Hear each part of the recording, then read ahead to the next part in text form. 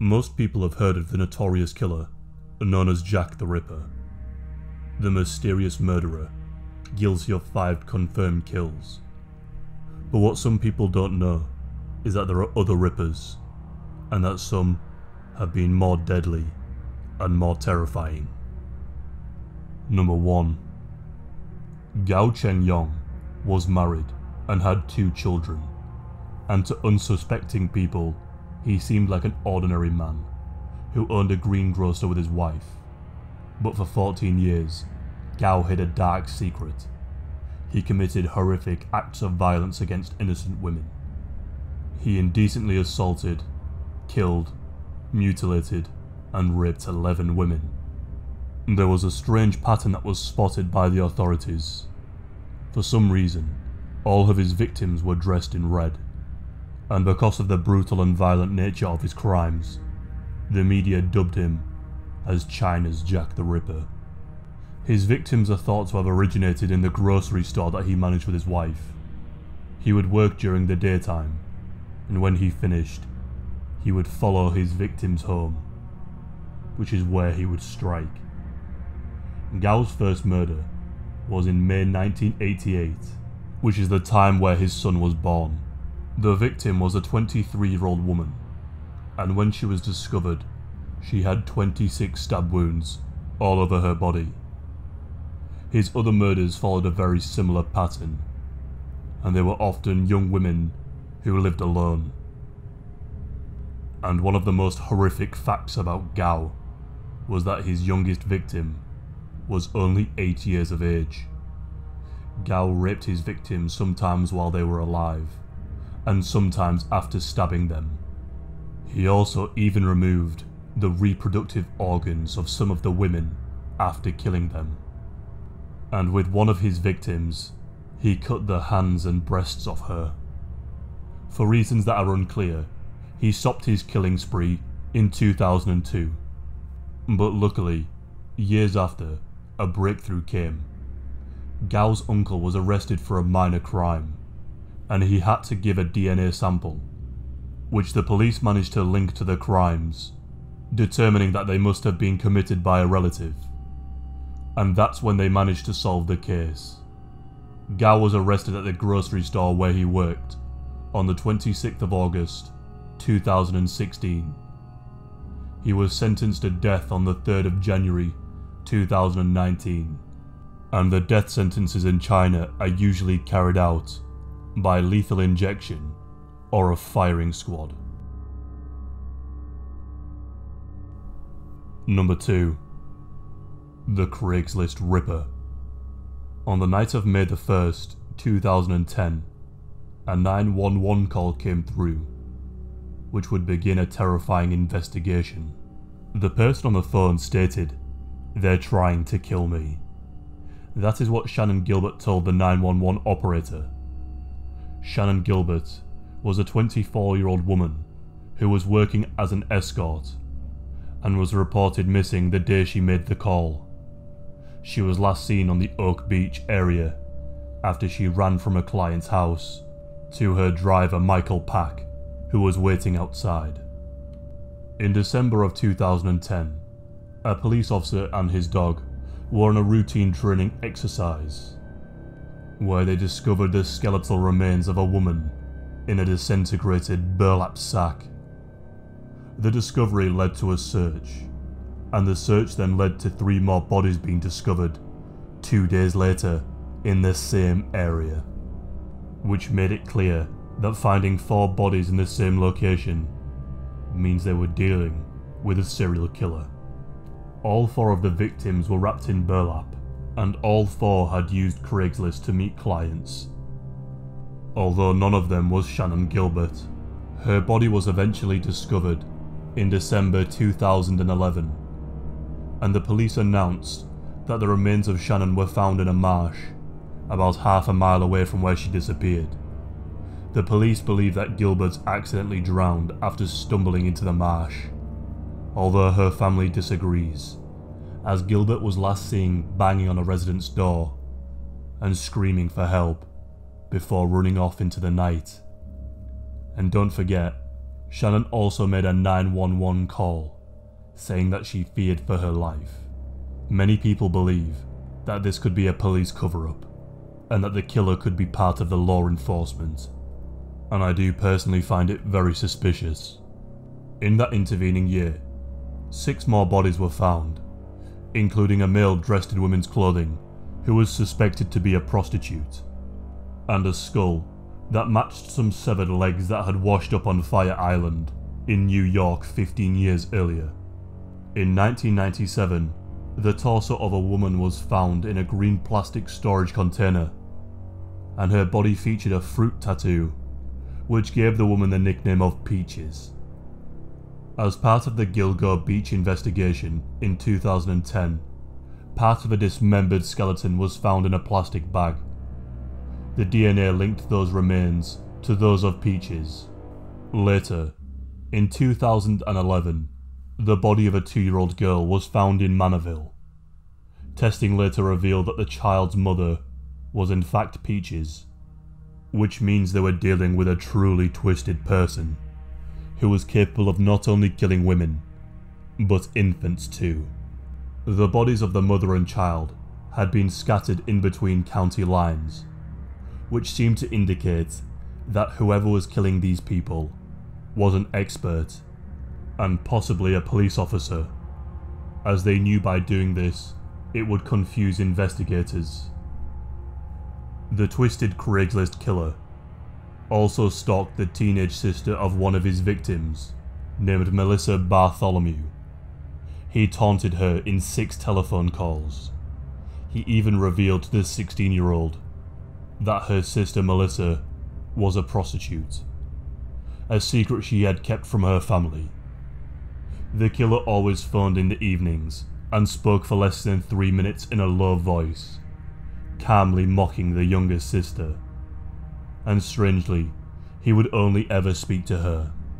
For some reason, 9 years later the New York police force are fighting a judge's court order to turn over the 22-minute 911 call made by the escort, Shannon Gilbert, on the night of her disappearance, which again, I find rather suspicious. And since then, no more bodies have been found, and no arrests have been made, which means the Craigslist Ripper is still out there today. Number 3. The Yorkshire Ripper. Peter Sutcliffe is a notorious and well-known killer in England, especially Yorkshire.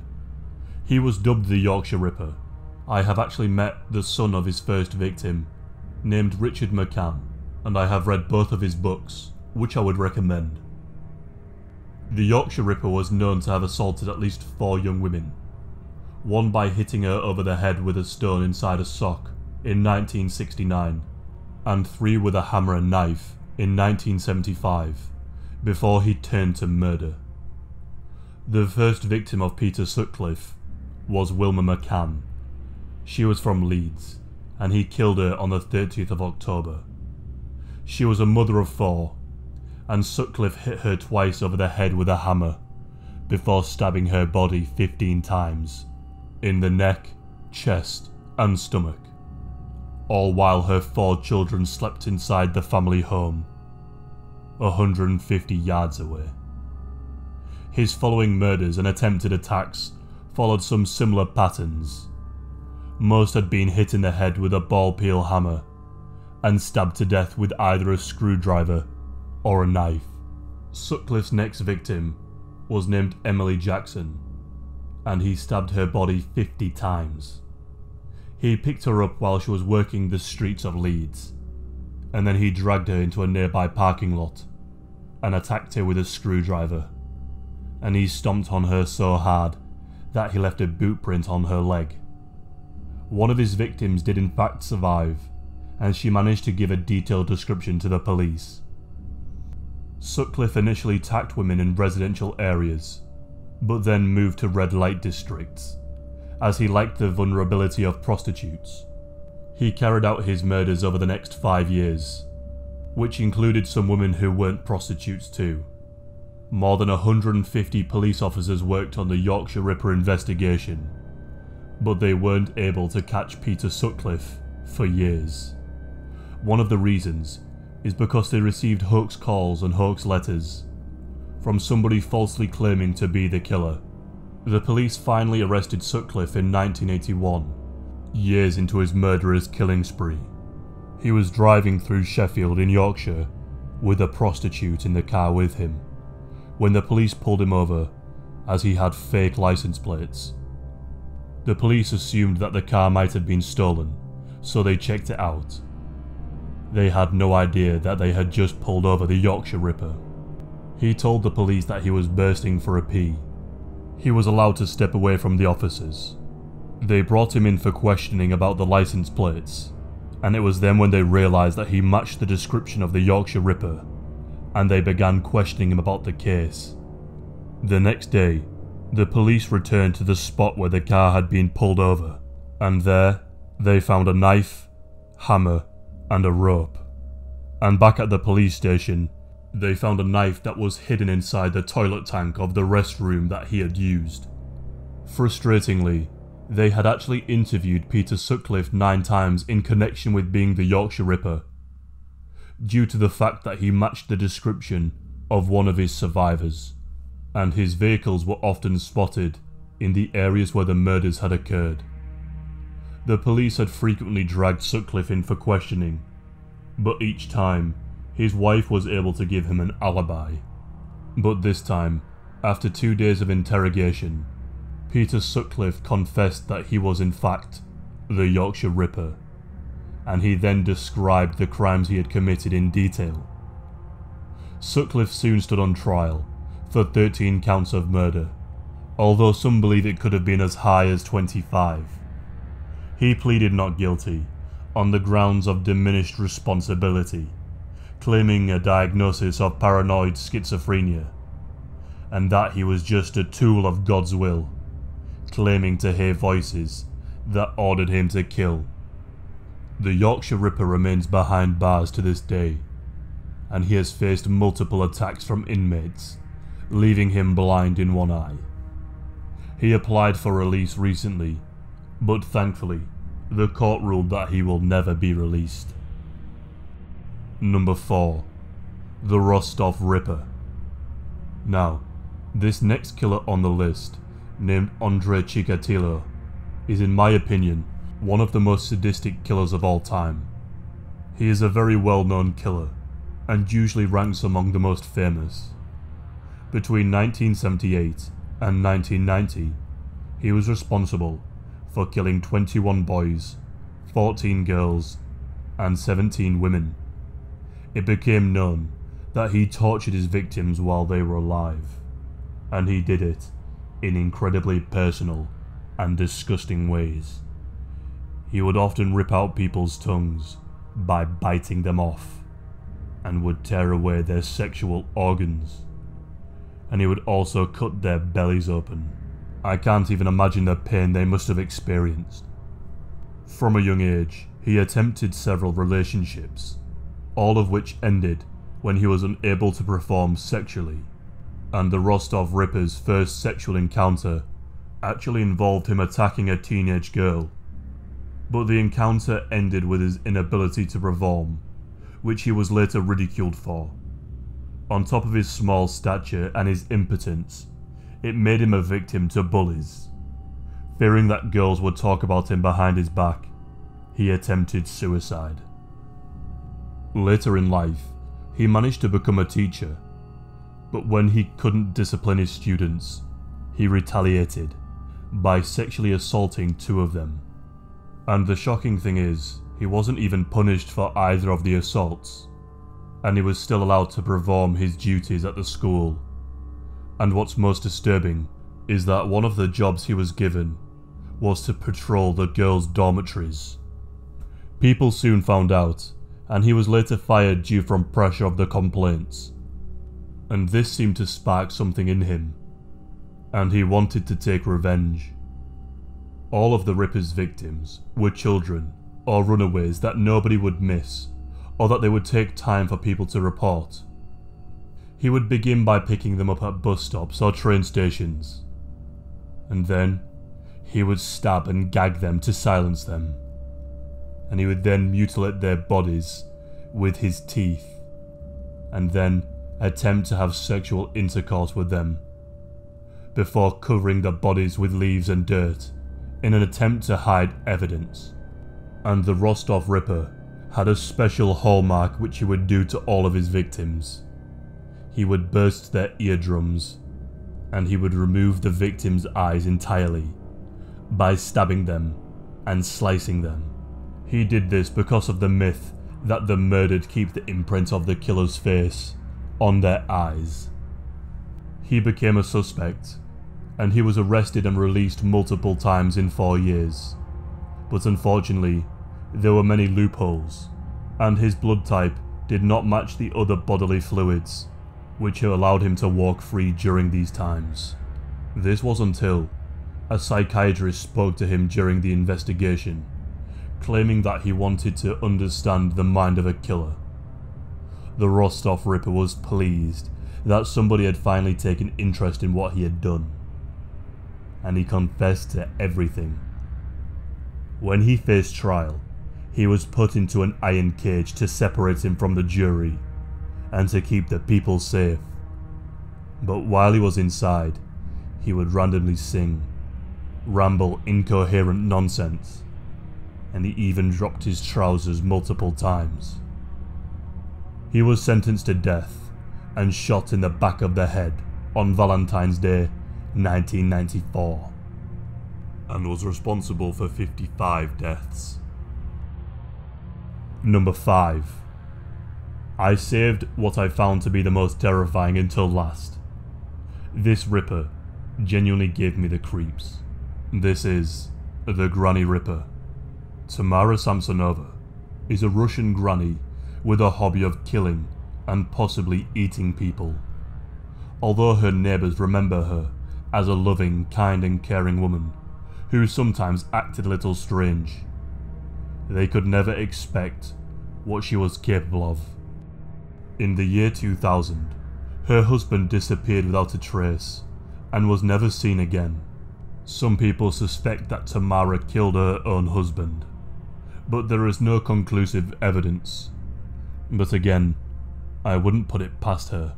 After her husband's disappearance, Tamara started renting a room in her house, and it's possible from this moment that she found the perfect way to kill by going unnoticed. In August of 2015, the mutilated body of a woman was found in St. Petersburg.